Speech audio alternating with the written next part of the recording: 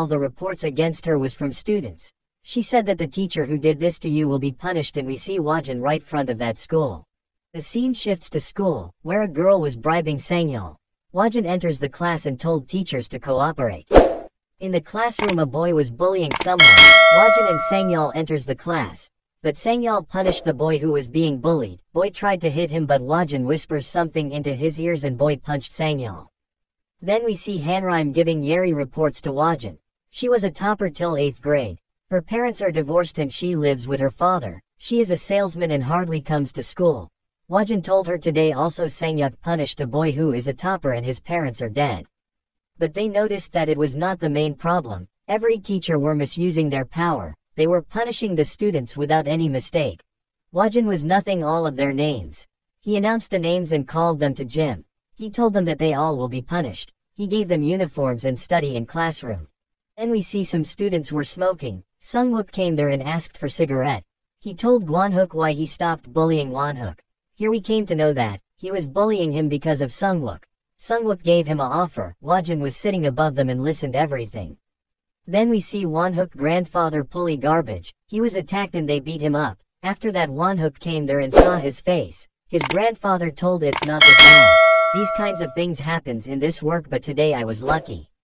We see Wajin beat up all of them and found that Sungwook gave them midterm questions for this. He called the teachers in school and gave them a test, to be completed in a week. The last question was to apologize and take signature of 2 students. Sungwook goes to Gwanhook and asked for sign, but he beat him, as he gave wrong questions.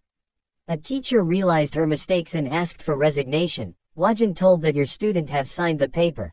Sungwook goes to Wonhook, but he said that he don't care whether he stays or not and refused to sign.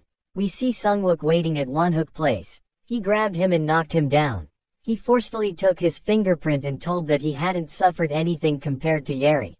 Then we see Wajin was also there. He beat him up. He asked for forgiveness. Wajin said if you could do this task. Yeri was also there. She started beating him badly.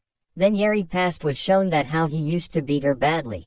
He told students to bully her all the time. She was rejected for international high school. She found out that students who were poor in studies got admission by bribing Sungwook. She was about to kill him, but Wajin stopped her. He told that the family of the teacher who died because of you is suffering 100 times more than you. Sungwook was arrested and Yeri started writing letters to teacher wife.